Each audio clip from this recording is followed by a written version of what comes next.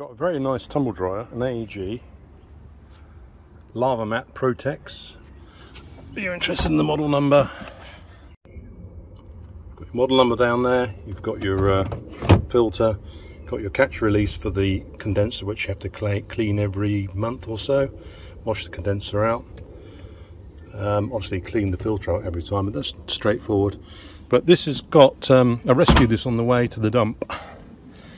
It was, and a lot of these do that, when you turn it on, it runs for a little while and then it stops.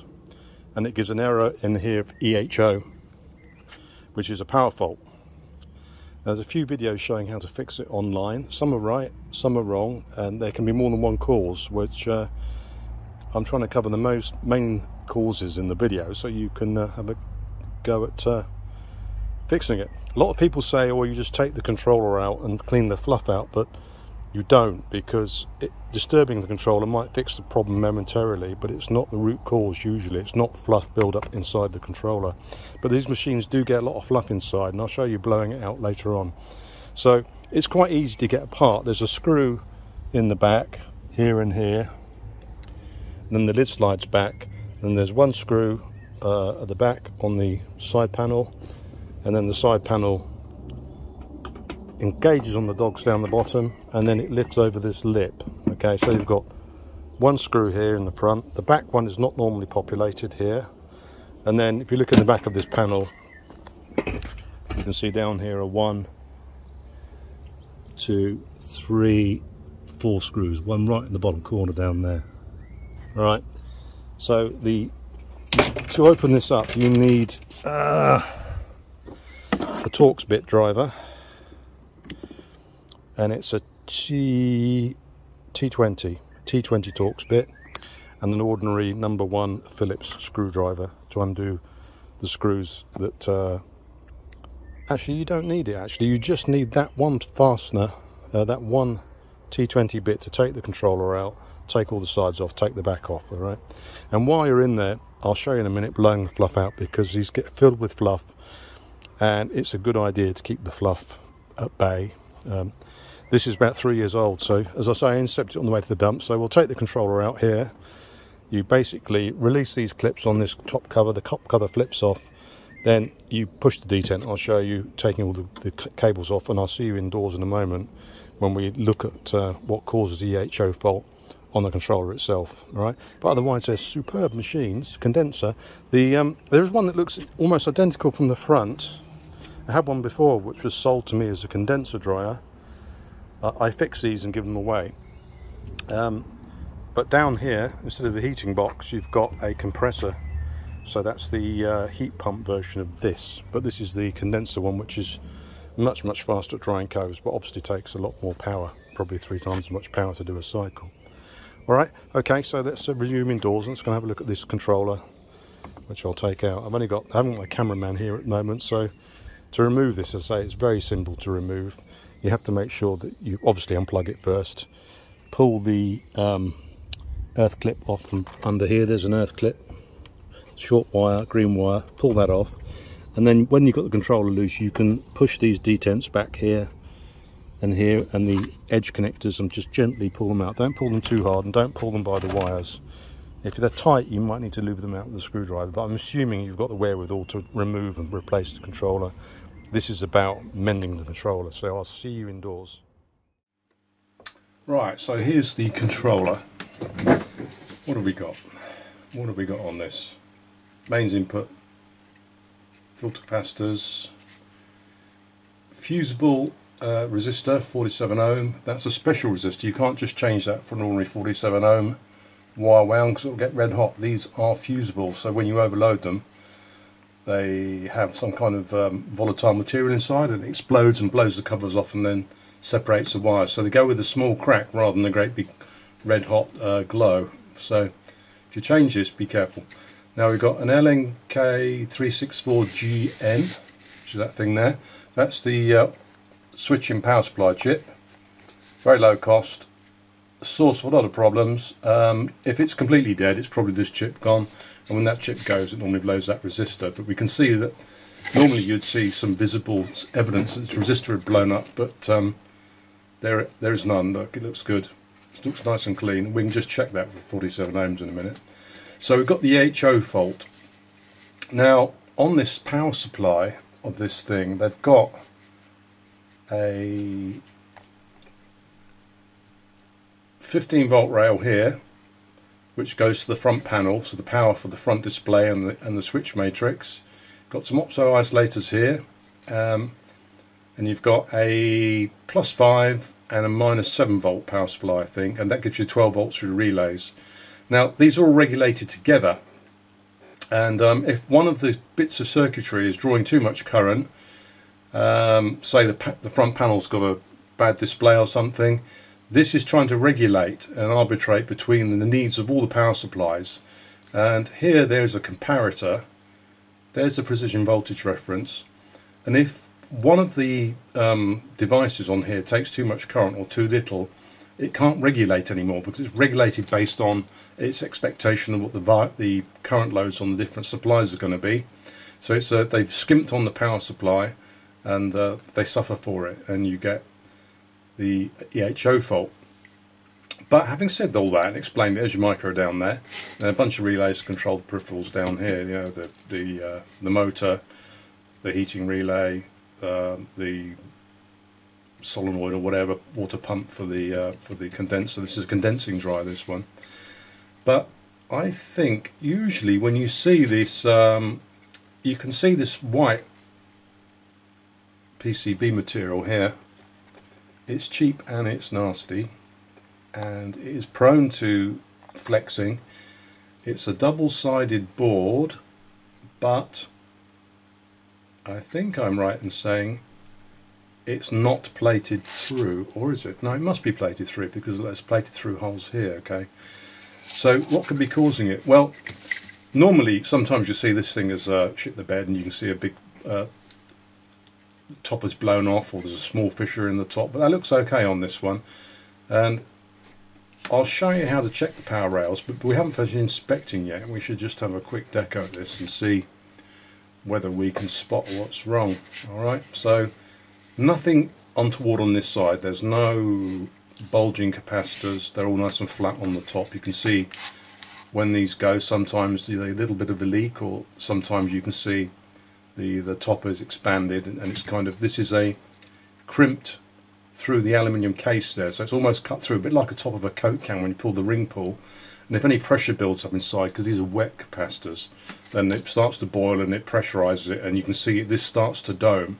In the extreme cases it will crack open, and a little bit the jizzle will come out. Okay, but they all look okay. This is the mains smoothing capacitor, halfway rectified mains supply.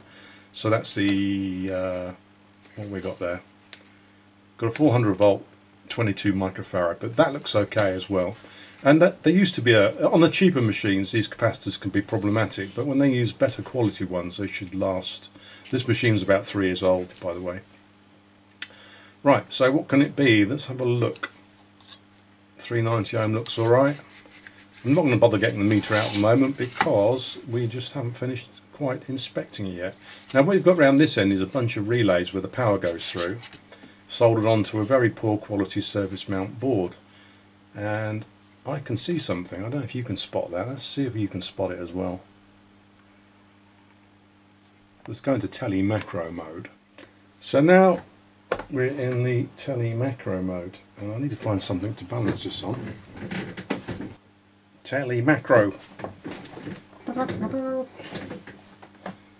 Got a box or something when you want one.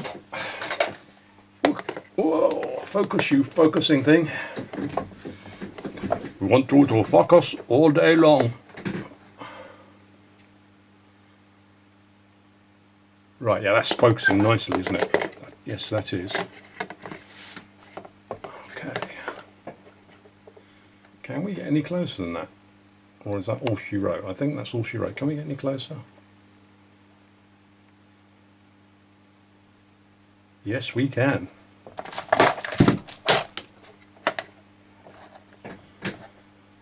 Haha, how's that?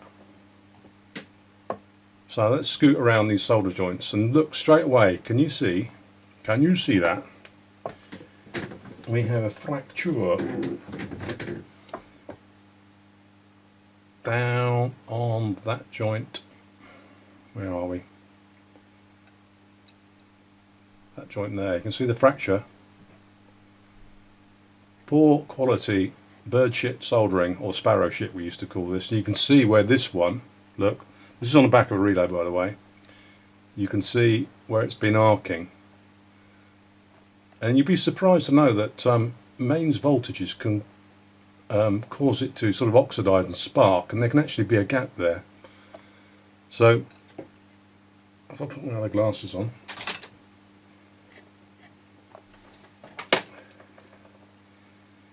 we've got a bit of an optical impasse here. That's a bad one, that one. I'll give you an example. Where are we? Can't even bloody well find it now.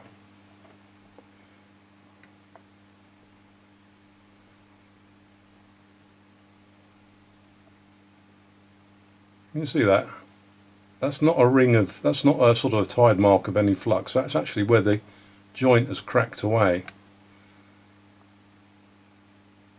And it's a bit unclear why it does it. It looks like a bright solder joint, but in fact there's a number of these relay joints which are looking very iffy indeed, and that's a particularly bad one next to where it says S45 down there. Can you see that? So what we need to do, I think, is that's probably the cause of the power fault on this occasion. That's the mains isn't getting through cleanly, and you can see there's a number, maybe half a dozen of these joints are cracked. Now I don't know if it's the vibration or what it is, but it's particular for these AEG boards. These, actually it's not AEG at all. Look, it's made by Electrolux, right? So yeah, let's see if we can get a microscopic picture of one of these. Can you see that crack? Just about there. Round that, you've got a crack where the wire is, and the solder on the wire is broken away from what's probably a dry joint in production. Not enough of the old flux. You know how much we like flux on this channel, don't you? So should we do a spot of resoldering on that then, shall we? Okay, I was going to get vertigo now because you'll zoom out. There you go. So what we're going to do, there we are, macro vision, zoom in a bit so you can see what's going on, and I'm just going to get a little bit of the old, you don't have to use Kingbo, the RMA 218, but I'm just a sad old man with a flux fixation. Guilty as charged. It's going to apply some liberal fluxing around here so that we don't get the same issue going on.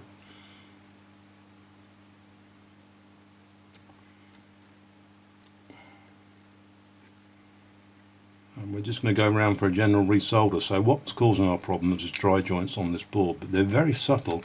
I tell you, if you haven't got good eyesight, you won't be able to see them. He said turning his soldering iron on because he'd forgotten. And then we have some soldering fun. If you haven't got a soldering iron, get one. They're good fun. Industrious. Right, okay. So we're going to set the iron to, I think, 370 degrees. I'm using leaded solder because it reworks easier, and this isn't going to the skip. This is being refurbished. It's a little bit of lead in it, but nothing to write home about.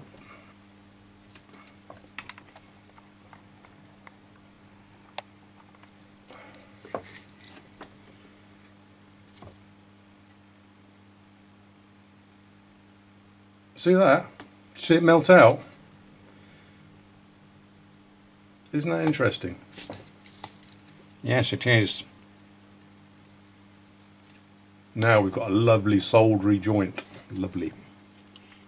See if that one does the same. Let's do the next one.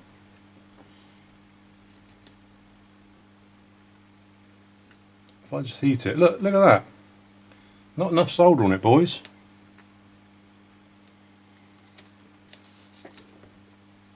Lovely.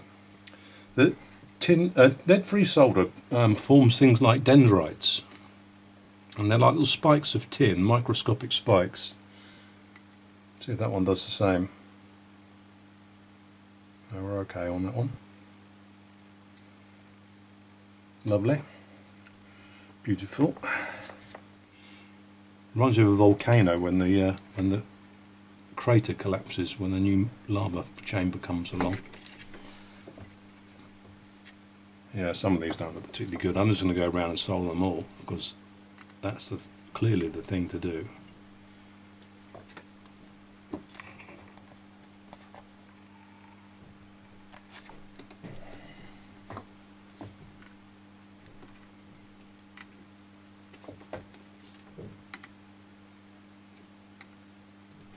It's an odd thing. It's a ticking time bomb. It must cost customers a fortune. Do you know, this machine was on the way to the tip.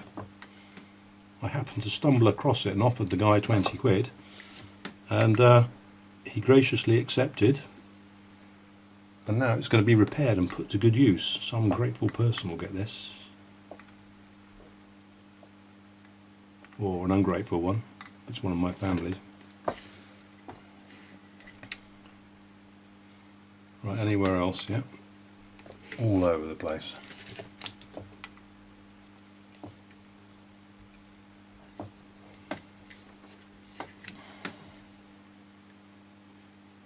I'm going to solder all the relays. It seems particularly that one relay was the bad one there, but I'm going to do them all.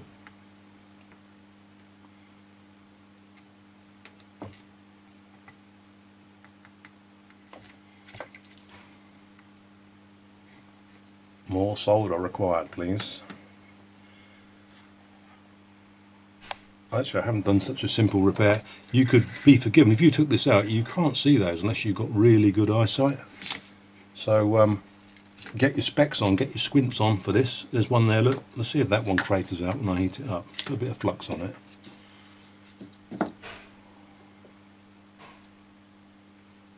Let's see if that one craters out, shall we?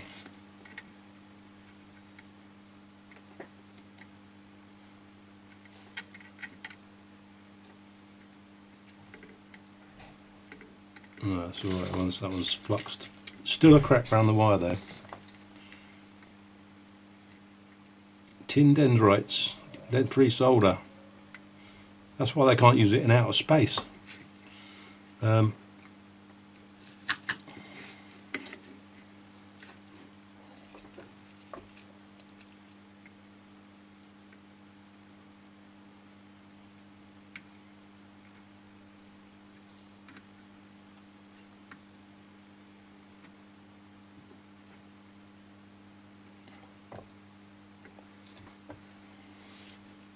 Any more for any more?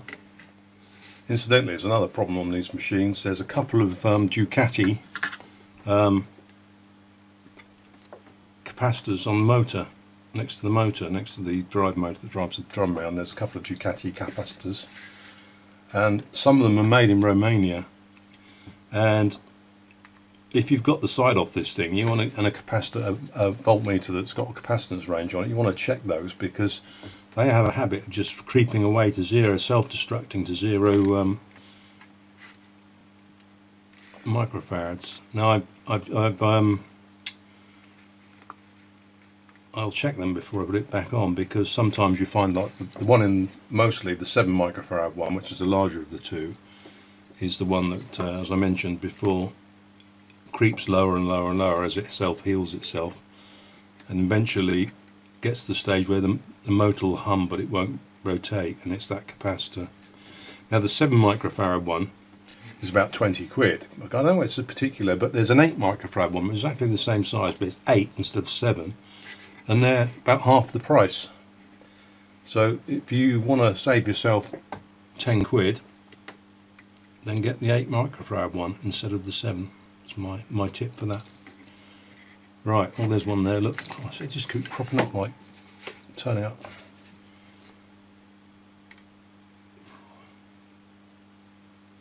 Expensive machines, these. You think they'd probably both solder the bloody things properly. Must cost the consumer a fortune, this shitty soldering joints. And the problem is this bloody cardboard, compressed cardboard PCB, and the reflow soldering of not enough land around here to actually put enough solder on the joint. You can see that. If they made the pads bigger and relieved the solder resist so that you could solder onto more pad, you'd have more copper there, and a bigger joint would give you more solder. This has gone through the wave too fast. And of course we used to coat these things in flux. The whole thing would be swimming in flux when it went over the solder wave in the machine, but now it's a spray no clean solder. It's kind of greener, but you know, consequently it's not as good either. You have to really know your process. Of course this is made in China. The engineer who laid this board out should be shot, because he is a one-man eco disaster. And if you're watching, I'm happy to train you up on how to lay out a decent PCB, because you don't deserve your title. Woke up one day, thought you were an engineer, but you weren't really. You just somebody knew how to do a CAD, had a rough idea about electronics. Okay, any more for any more? Should be more systematic. It's talking to you guys, you put me off. Oh, there's one.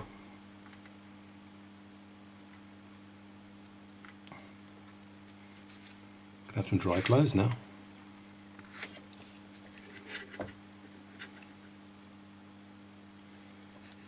They do another lava mat, I think AEG, and it looks almost exactly the same from the outside, but when you take it off, it's a heat pump tumble dryer. They've just literally put a heat pump inside the same design. It's almost exactly the same inside, apart from the heat pump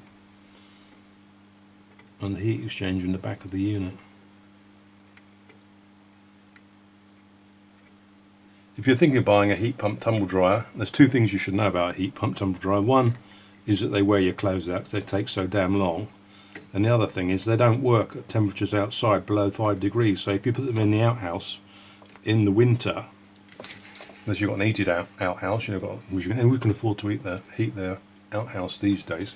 If you've got one outside in a shed or an unheated outhouse, and when it gets down to below 10 degrees they take ages, and at 5 degrees they don't work at all. They just haven't got enough energy to recover any heat from the air without icing up. You'd think they put a de-icing heat, air source heat pumps for domestic heating. Do they have in cold weather, where they're cooling the outside air, that if it's moist you can get ice build up, so they switch off the compressor or reverse the compressor and melt the ice off and then carry on. But clearly tumble dryers haven't accommodated that. They just say in the small print after you've bought it, oh by the way, you can't use this outside in the shed or your outhouse or your garage because it ain't gonna bloody work. You have to spend Christmas with all your knickers on the radiator. Right, I think I got them all, but you saw the problem, and we'll go and stick her back together, which is the reverse of taking it apart, which I've already showed you. So get some of the old love juice, isopropyl alcohol, squirt it on liberally, and get the wife's toothbrush and give it a clean. Beautiful. Better than new now. Those little cracky joints were the reason for a 3-year-old tumble dryer was at the dump. It was on its way to the dump. Intercepted by yours truly. It's a nice machine.